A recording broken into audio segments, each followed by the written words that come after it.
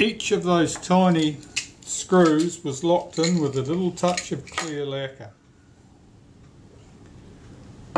And to do a favour to the next poor bugger that comes in here to service this, I'm going to use red lacquer so that it's clear that I've been there.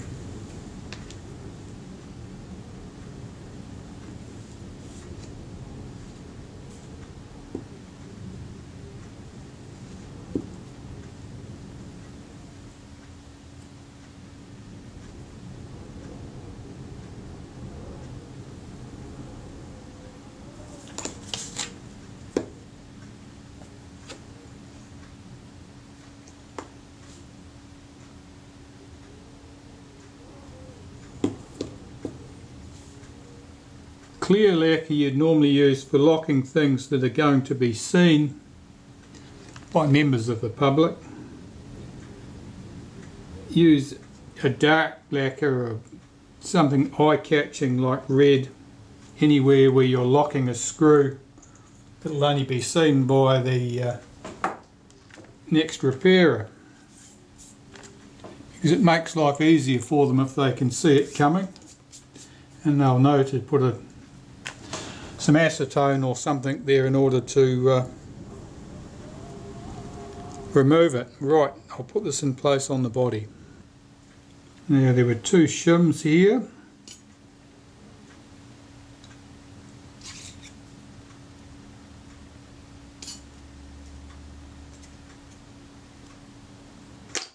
Let's give that mirror one last puff. There are a few specks on that mirror, but I'm not touching that.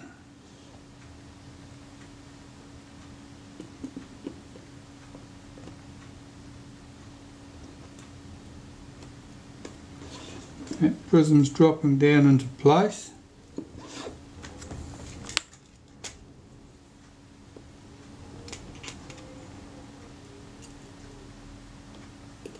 And I'll get its 3 screws put in place.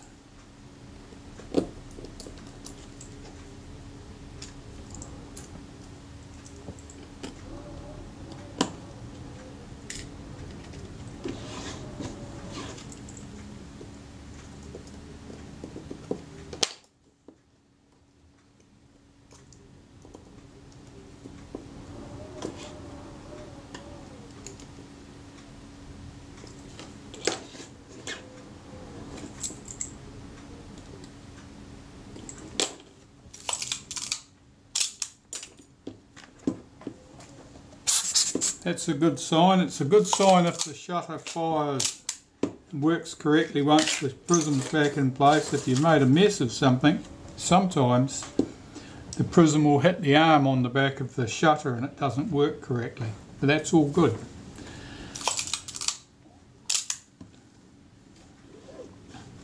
That camera could have the meter put back into it now. We set that at B, set that at f1.9 and put the meter in. Alright, with the camera set to B and f1.9, you can see that cutout's facing to the front. This meter should go on here this way. Hang on, get that screw out from there. Let's make sure that's cocked. Remove that screw.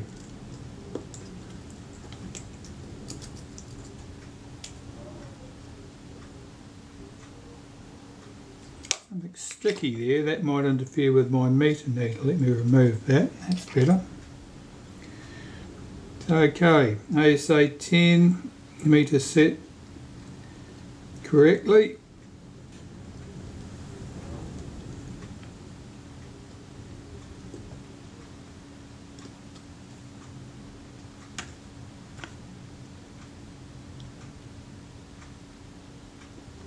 There. That should be a good place to start. Now I've got to get my 3 screws in that hold the meter in place. Of course one of them goes down through the clamp bracket, so that's most important.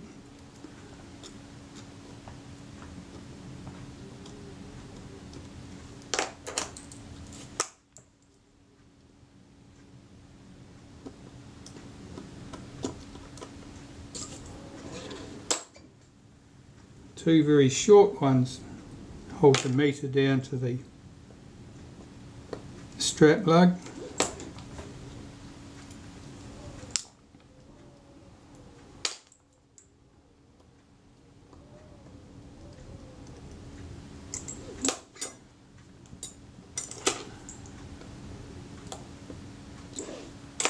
I think that's coupled, let's find out. No, it doesn't look like it is, something's not sitting right.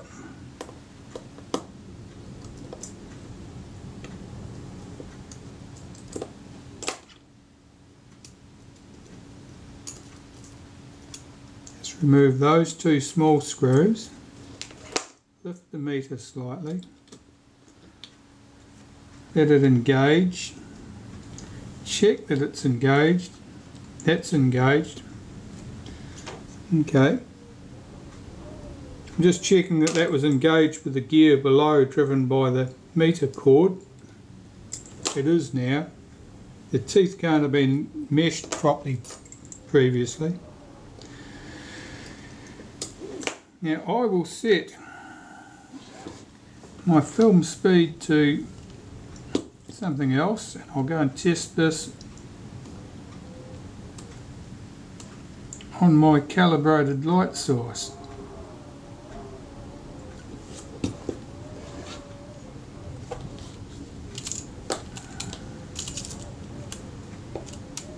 And find out how that meter reads. Now I need to put the top cover on for that so that that is masked correctly.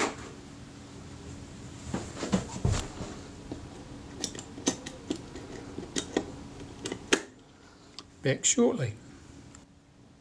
Well, that meter's reading low by about a stop, so I'm just going to lift the two, take the two small screws out, lift my meter, rotate my aperture scale to where it should read correctly, and put the meter back down again. In other words, change its relative position, and check to see what I've got. It should be there.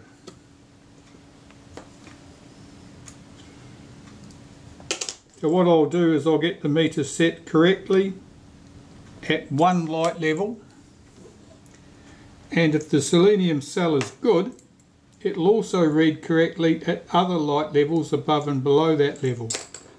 If the selenium cell is failing, it will not read correctly at other light levels. It'll only read correctly where I've set it. Back shortly. Yeah, that exposure seems to read well enough.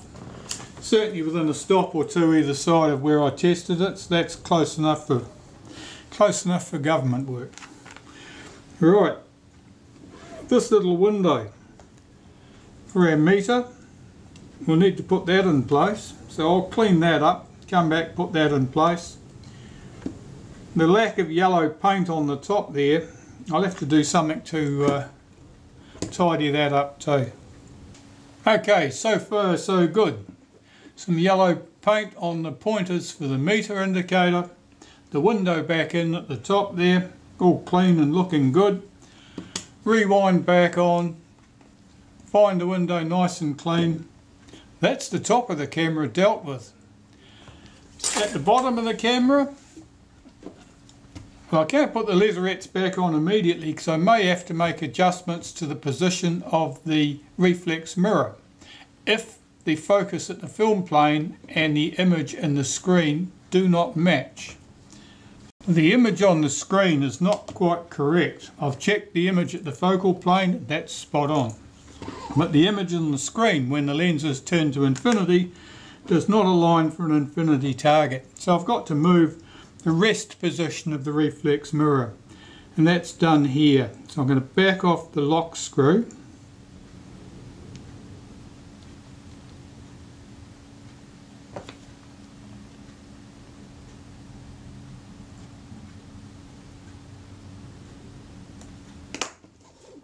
And shift the mirror slightly if I can.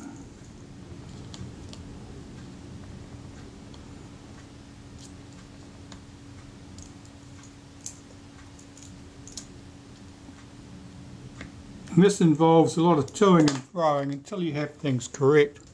So I may be making adjustments here. I've just got this screw in here just so I've got something to hang on to. There would have been a fancy tool for that once upon a time, which I lack. That's all good, which means that it's Leatherettes fitting time. But the Leatherettes still look like this. So I've got it set to scrape all this old adhesive, corrosion products and so forth off these Leatherettes and get them ready to glue back. You don't need to watch that. This adhesive is really hard to get rid of. I've got to chip it off. It's thick, it's lumpy, it's almost certainly what's contributed to the appearance of Zeiss bumps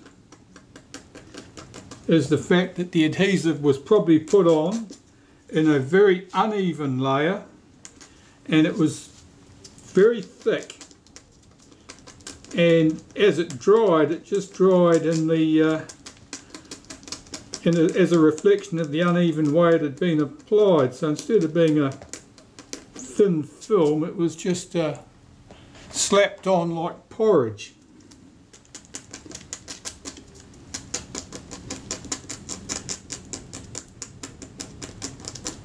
Ideally I want to get this cleaned down till I can see the weave at the back here. That's ideal.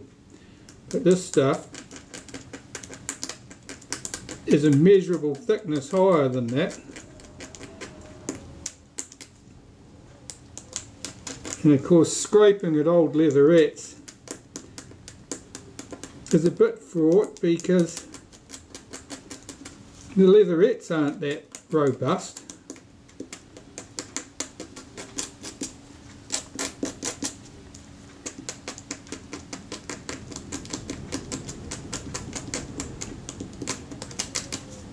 However, this is just the first piece I'm tackling, and it's probably the best preserved of the Leatherettes. This one here is going to be a real challenge. Well, unfortunately, one of the pieces of Leatherette, as the saying goes, it never made it. It died on the operating table. So, that will have to be replaced.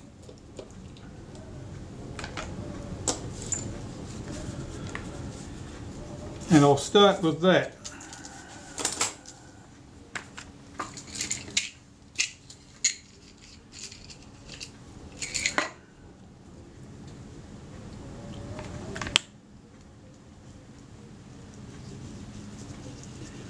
It just,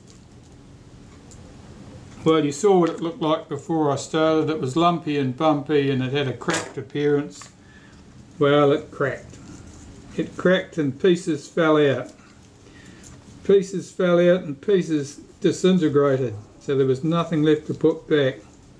If it had been not quite so bad, I would have cut a patch into it to replace the missing piece. But the damage was just too general and it was never going to be a success.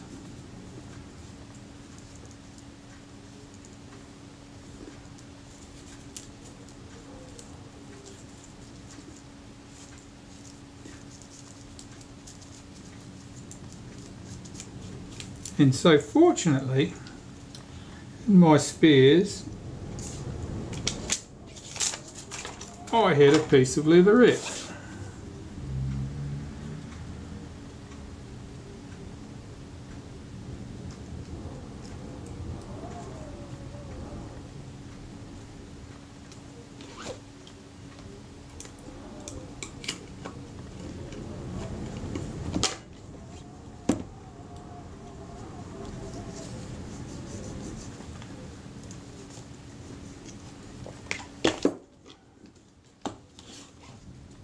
Better get it all centered up correctly and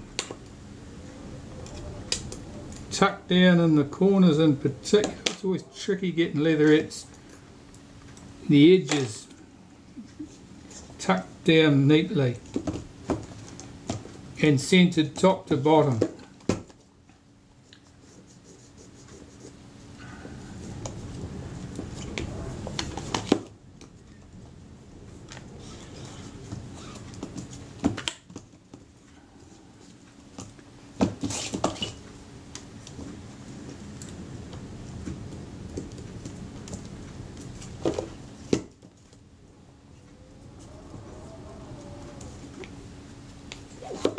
That looks okay. Now I'll do this one.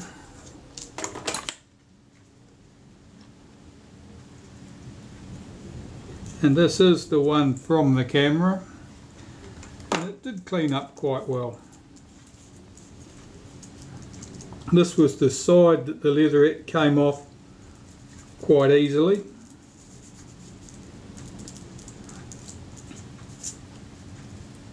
It didn't have as much adhesive on there,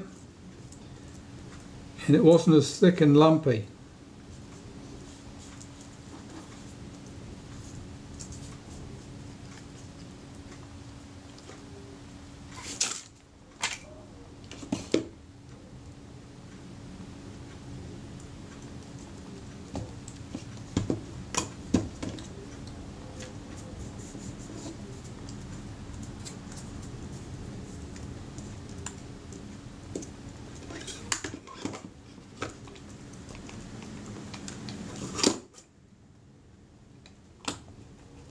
As for the other side, the challenge is to get it tucked in all the way neatly around all the edges and corners.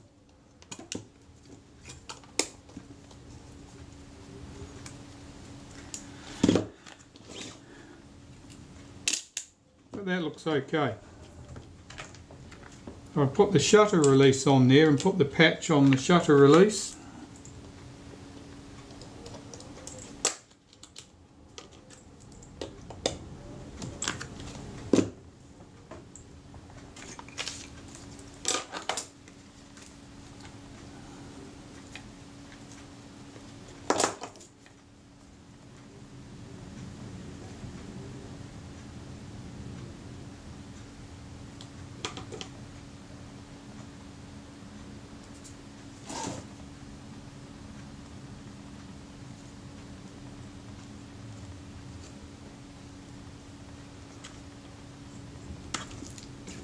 That's good.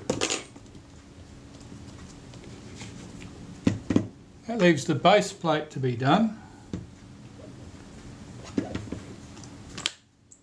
I'll remove the film advance lever.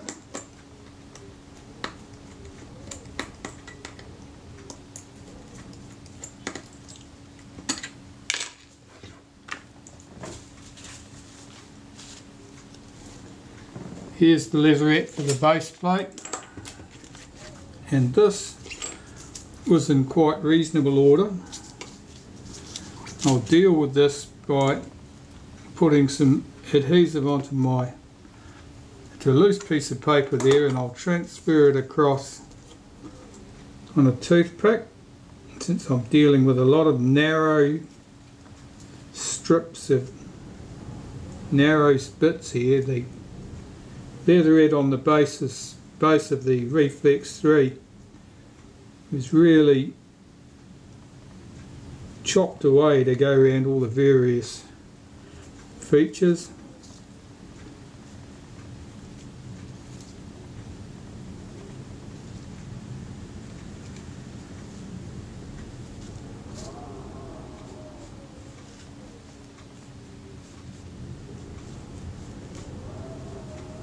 Now the adhesive I'm using is relatively safe with this leatherette. If you had something with a more MEK content, it would actually has the habit of melting the leatherettes, and that's not good. You never want to use something that's going to melt the leatherettes, because even if you're careful and sparing and you only get the adhesive on the rear surface and you don't get any on the front surface, it'll come up through the cloth, soften the plastic, and as you handle the camera your fingers will be leaving indentations in the softened plastic. I've seen it before. It's makes for a real sorry mess.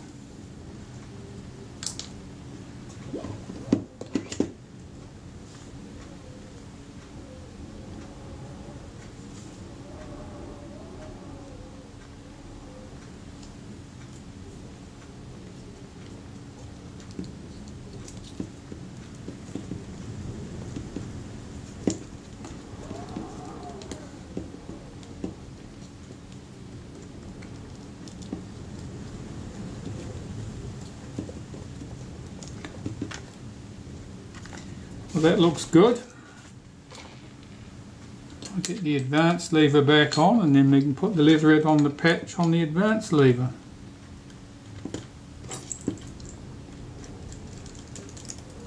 I'm working against the clock because it's getting near the end of the day. Before too long it'll be beer o'clock and I won't be able to do any more work.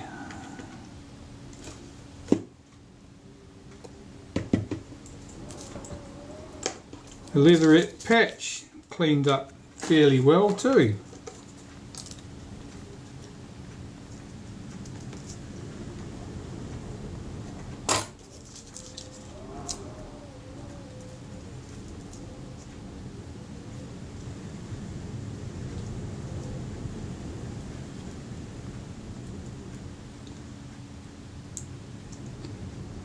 Yeah, was this the camera where the leatherette patch was not clocked to match the grain on the base of the camera? That might have been. Let's pop that on there. What does that leave on the body? Well, we've got our back catch cover to go on there.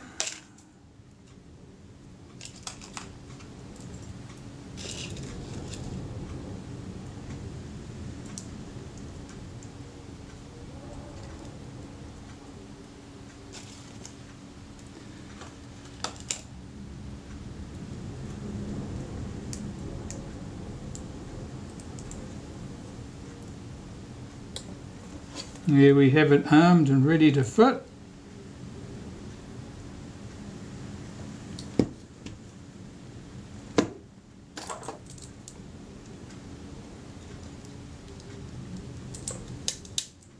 Yes, that works.